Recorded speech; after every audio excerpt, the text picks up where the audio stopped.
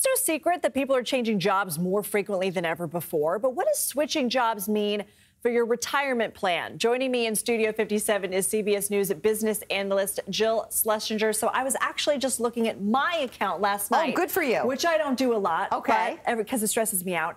But I have my 401k from my old job, and I'm wondering, what am I supposed to do with this? Well, first of all, we know that people are job jumping so much more now. And I feel like it's these poor orphan retirement accounts scattered all over the place. So you might think, well, what's the difference? I'll just leave them there. But you're not paying attention. You don't really follow the investments unless it's in an active plan. When you leave a job, you've got a bunch of choices. You could leave your money where it is. You can have it stay in the old plan if they allow it.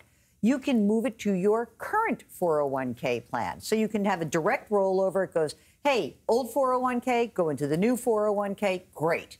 You can also take the money that was in the plan and you can roll it into an IRA rollover account. Now, if you do that, you got to pick where you're going to house the account, what investment company or bank or financial institution. And then there is the dreaded, horrible choice of cashing it out. Yeah, and I just want to point out to everybody, please don't cash out those accounts, because oftentimes if you're under the age of 59 and a half, you'll pay a penalty, you'll have to pay taxes. You could see basically half the money disappear with that one decision. Yeah, it would be short-sighted. All right, so let's talk about the pros and cons for each thing. So keeping it there. What are some pros and cons with keeping it with your old company? Look, I mean, you may have a plan that is amazing. You might have really cheap investment options in that plan. That's great. As long as you can make changes pretty easily and you're going to pay attention to it, that's fine. It doesn't really matter. I think that the advantage of moving it into your current plan is essentially that you're going to monitor it a little bit more in real time. Now, the idea of moving it into an IRA account, there's one little bit of protection that you lose.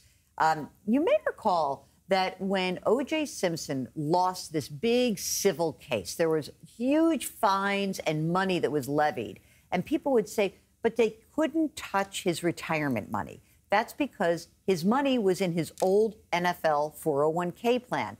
And those plans are protected against creditors. So when you leave your money in a 401k account, or any money that's in a 401k account, it is excluded from any civil litigation claims. Once you roll it into an IRA, then it's subject to that. So if you think you're going to get sued, don't do that. Exactly. But you know, this is only a few minutes, so we really can only go into so much detail.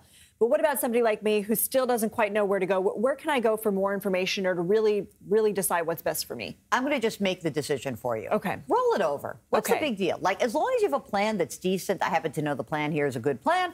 But, like, honestly, I just feel like if it's in the plan where you are currently working, it's easier to manage. You're going to pay attention to it. It's a simple solution to what can often be a complicated decision. Can you just make all my decisions for me? Absolutely. Financial ones. What should I have for dinner? Okay. Happy. Jill on money. Just go right there. Jill, thank you.